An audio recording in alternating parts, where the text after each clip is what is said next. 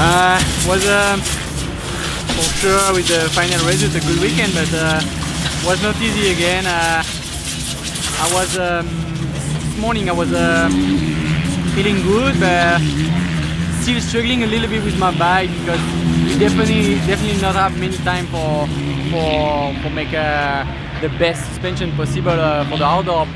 With the Supercross, we really don't have too many time, so we make many tests the last couple of weeks every time, and we finally something really good on the fork especially, and I was struggling a little bit with the balance of the bike, so we tried many things Thursday on press day, this morning in practice, but finally the bike was okay, and first moto, I don't know, I think I have too much pressure for myself on me, just want to make good, to prove that I'm here for win, that the team signed me for win, and you know, and after my big crash from last week, I was feeling that I lose everything, you know, I lose my confidence, I lose the confidence for the people, and no, it was just, the problem was just me mentally, I don't know, I was maybe not trusting in me 100%. First moto, got a bad start, so that's not helped me at all, and I was fast, but I make a crash with other rider, mistake.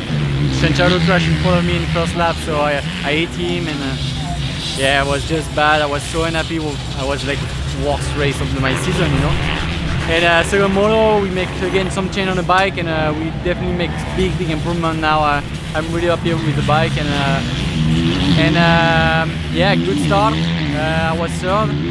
Martin crash. I passed Zach, and I don't know, I just ride like all I know to ride, cruising, flowing, good line.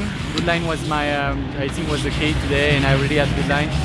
And yeah, when I really ride really strong the first few laps, and when I start to relax a little bit, I saw that the gap was coming bigger with Zach, so I was really impressed, you know, and happy.